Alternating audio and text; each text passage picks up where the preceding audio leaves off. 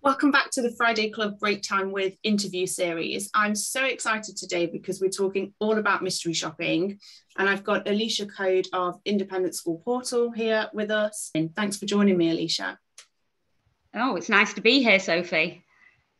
Just before we start then, and this is a topic that I've been really looking forward to discussing on the Friday Club, could you tell us a little bit more about yourself and your role and how you work with Independent Schools Portal? Yes, so the Independent Schools Portal was set up originally for heads and deputies in the Mm-hmm. prep sector. And the idea was to bring CPD at an affordable price and sort of work collaboratively. Over time, we've grown and we've now started holding a couple of events for marketing and admissions professionals, but we're all about collaborating with our colleagues. And one of the things that we started to do was mystery shopping, and I've done quite a lot of it, and I've also commissioned other people to do it. And I'm now hanging up my mystery shopping boots, which is why I can do the video today, Sophie. Okay. But in that no one will see me in their school, but it might be me who sent somebody.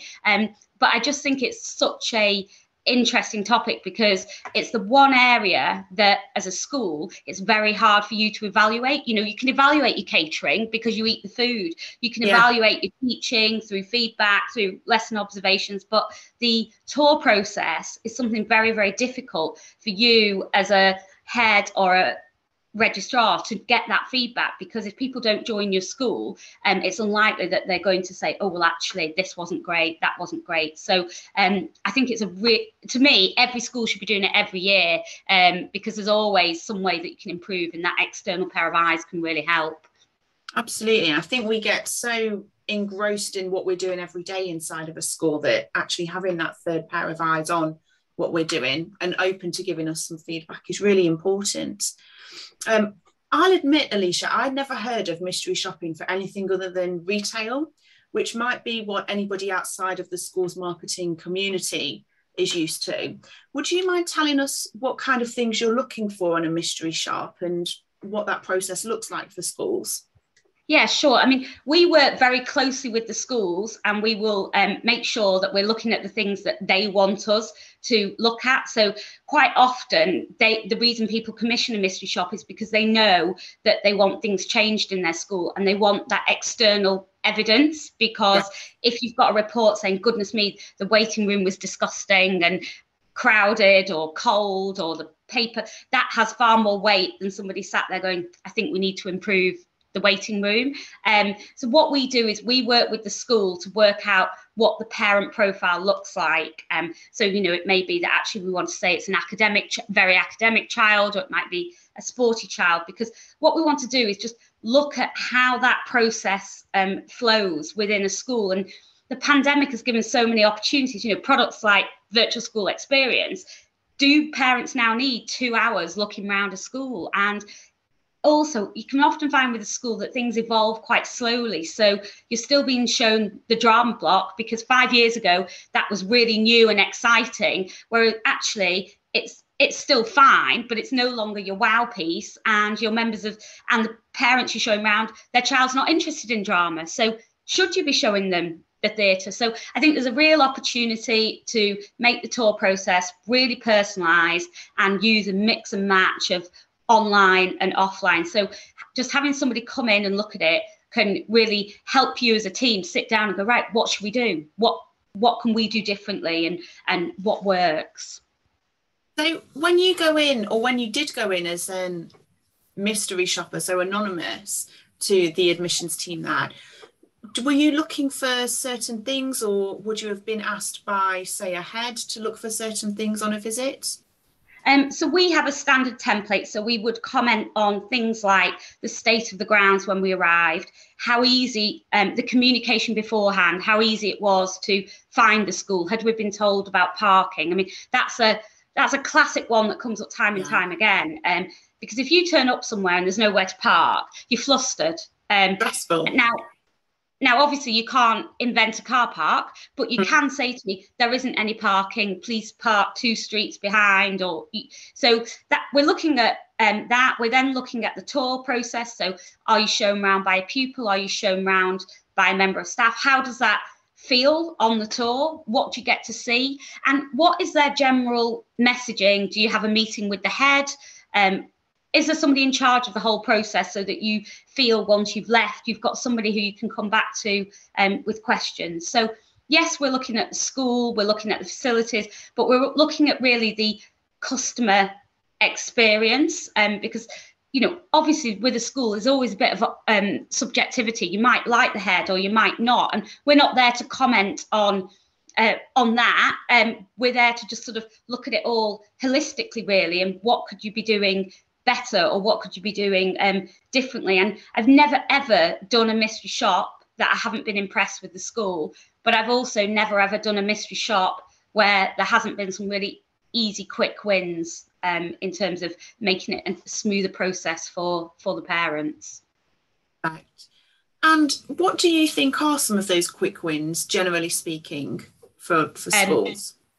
So the really easy one is the parking, just giving people really clear instructions. And I think, Sophie, because we've moved away from sending expensive, glossy prospectuses, we've almost, in my opinion, maybe gone a bit too much the other way, because these are people who are going to spend maybe £30,000 a year with you, and they've phoned up and they've booked a tour, and all they've had is a 2-line email saying, we look forward to seeing you next Tuesday. And I think there's a real opportunity there to say things like, oh, here's a link to our swimming pool, or is there anyone specific you'd like to see? I think the tour at the moment, schools do it the way they do it, but, you know, quick and easy, they could personalize it much, much more. And quite often we also look at social media. It's not a full social media audit, but we look at it in the way that a prospective parent would. You know, you do a bit of research before you got there.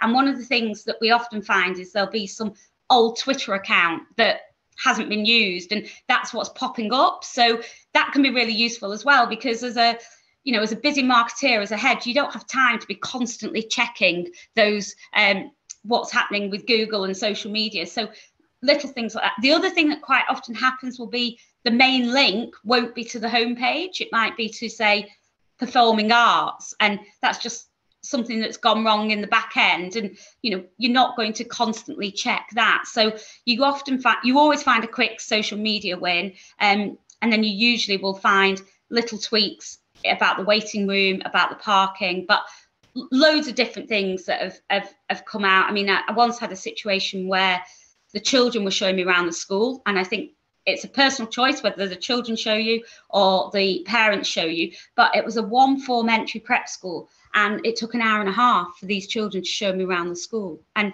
that is just too long.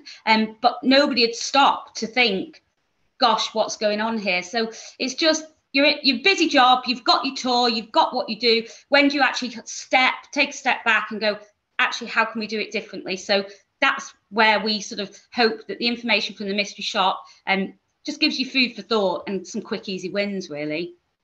Definitely. And I hear a lot of, I know there's a lot of debate around who should be doing the tour. I've heard of some schools sometimes wanting to get their head involved, but of course, head teacher is usually really busy too busy to be doing 30, 60-minute or longer tours.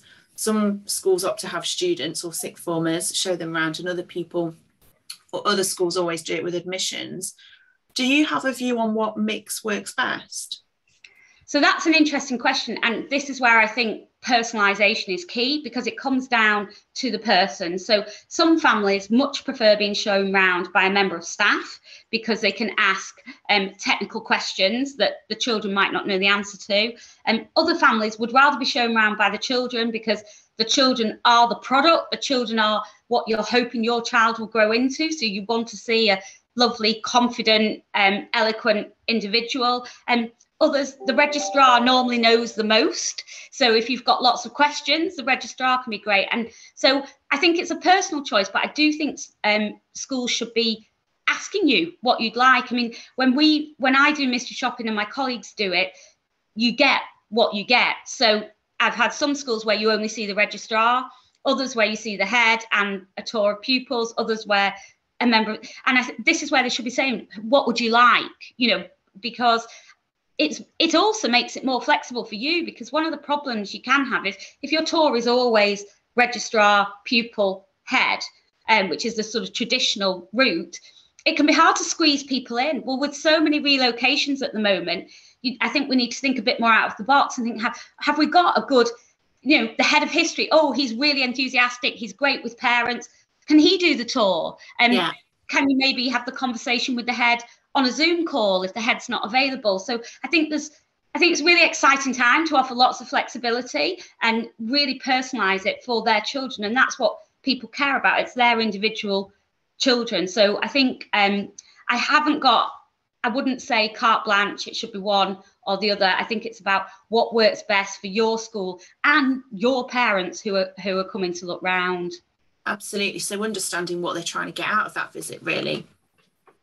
Yeah, and if they've got specific concerns, perhaps if their child has been bullied at another school and they're looking to move, then, they might want to have a conversation about that, and they want to have that with an adult. Whereas if this is a school they've always liked, always thought their children would come here, they probably do want to be toured around by a sixth former, and it's all very light. So everybody's needs are slightly different. So I think it's about being flexible for the actual individual family that's coming through the door. Absolutely. And I really like that approach of flexing the fit. Like, it's a parent first approach then, isn't it? Family first rather than school first. So finding what fits. What do you think works best after the visit, Alicia? So what should schools do? This is a really interesting one, Sophie, because I find that not all schools even follow up with you.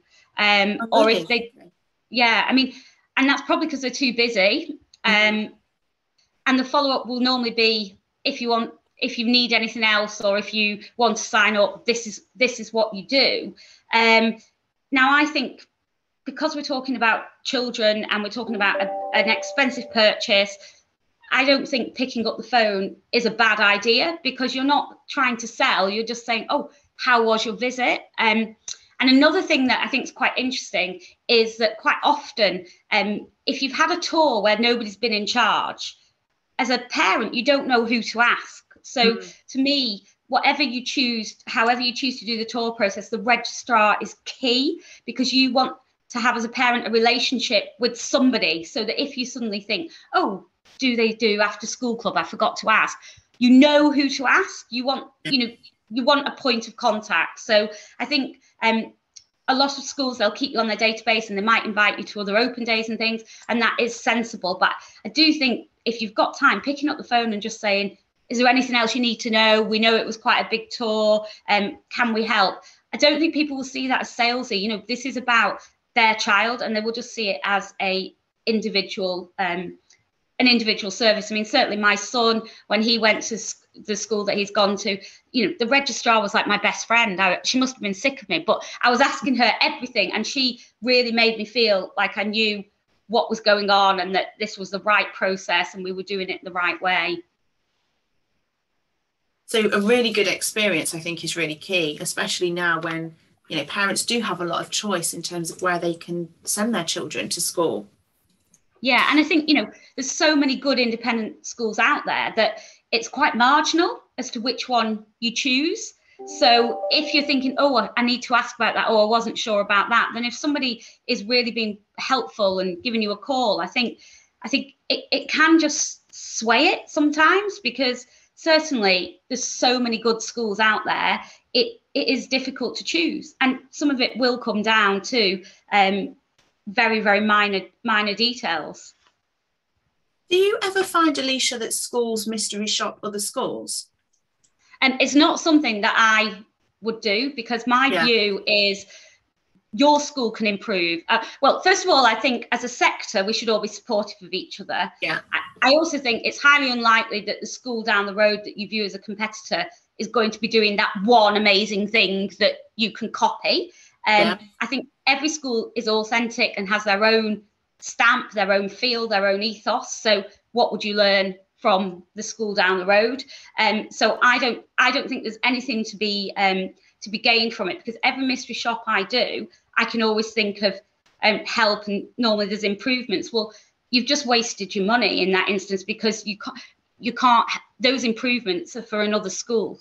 Well, obviously the other school won't know about them, but I don't really think it gives you much to work on. I think you're much better off focusing on your own school and your own process and making that as best as it can be. Absolutely. I mean, I know that some people do mystery shop other schools, but I think there's better things that people can be doing. It sounds like you'd get more benefit from looking at your own process than looking at another school's process.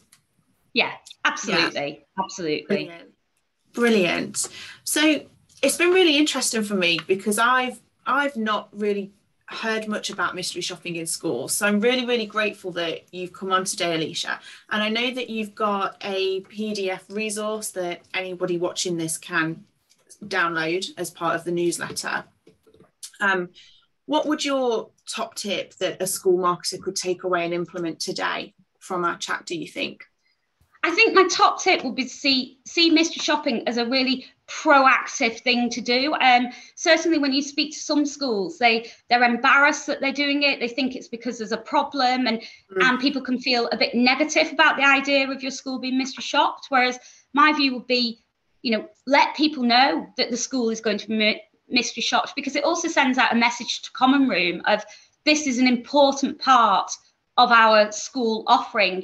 We need to recruit pupils, we need to recruit the right pupils, and when they come around the school, that's an important part of that process. So we are evaluating it in the same way we come and have a lesson observation. So I think it gives a really good message for embedding a recruitment culture within your school, and it is very much a positive thing, because there is always room for improvement no matter which school you are. And it's very, very rare that we come back with a direct negative. It's normally all things that the school was aware of or they perhaps hadn't thought of. But as soon as you say it, they go, oh, gosh, yeah, great idea. A bit like you say, that external pair of eyes. So I would very much say that every school should be getting their school mystery shopped once or once a year, or maybe every 2 years, because schools evolve. And a classic example was a school which had a beautiful geology classroom. It had a head of geology who was just so into their geology, and that was on the tour, and rightly so, because it was just rocks everywhere and really exciting. And then he left and he took all the rocks with him. Yeah. But the tour still included a trip to the geology classroom. And it was like, for me, it was like, oh, hang on, that's a bit random. Why have we gone up 2 flights of stairs to see a geology class? I mean, there was nothing wrong with it. It was a normal classroom. And then when you unpack it, it's like, right, yeah, that was on our tour route, but that's changed. We need to maybe look at it again. So that's just a small example of the kind of thing that when somebody's coming in as an external person, they might pick up on, because as we know, schools are constantly changing, and therefore what you show people will, should naturally change as well. Yeah, absolutely. Absolutely. It's been so insightful speaking to you today. And I'm so grateful that you came on. You've been an absolutely brilliant guest. So massive, massive thank you. I know that our subscribers will get a lot of insight out of this. We will have the downloadable resource that you've created for anybody interested in mystery shopping or wanting to find out more. Where can a school contact you, Alicia, if they wanted to find out more about mystery shopping for their institution? If they go onto the Independent Schools portal, all our contact details are on there. And then what we do is, Sophie, our process is we have an initial conversation with you to understand what it is you want to get out of the shop. Is it that you want evidence to spend on a capital project? Is it that you want to show that the registrar's run off their feet and needs an extra member of staff? Or is it actually we just want a bit of a sense check and a framework so that the SMT can work together and say, right, how can we make this more exciting? And what can we do? Or just reassurance that what you're doing is good. So we have that initial conversation, and then we take it from there to decide what is best for your school. Because again, I've just harped on about personalisation. So we've got to make sure we're doing the same as well for the schools. Hey, sounds like a great process. Thank you again for being our guest today. Can't wait for this interview to go out, and hope to work with you again in the future, Alicia. Oh, thank you for having me, Sophie. It's been great. Thank you.